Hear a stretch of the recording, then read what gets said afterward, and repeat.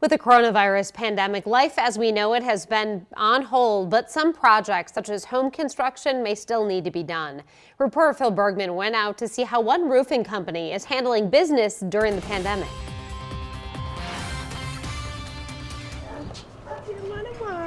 For Jess and Gino Nastasi, nothing matters more than protecting their newborn daughter. Good girl. They figured now was the time to update their roof. It was getting a little old, getting a little rough, so just want to make sure to keep it nice and fresh. The only issue, do you let people near your home when you're trying to practice social distancing? We're on top of our roof, so not really making any contact with them.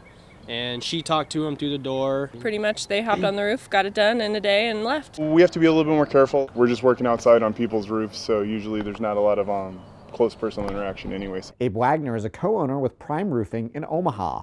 He said since roofers usually are socially distant, the workflow hasn't changed. He says he's not surprised business has stayed busy over the past month. Since now it's not only your home, it's your office, it's your daycare, it's your school, it's everything.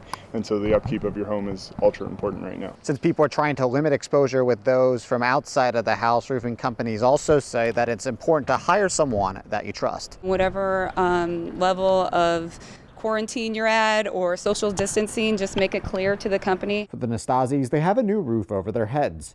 They say the fact they could do a construction project while keeping their daughter safe was extremely important. We definitely don't want to expose her to anything, so that's another plus, being able to keep her inside and not have to make contact with anyone. Reporting in Omaha, Phil Bergman, 3 News Now.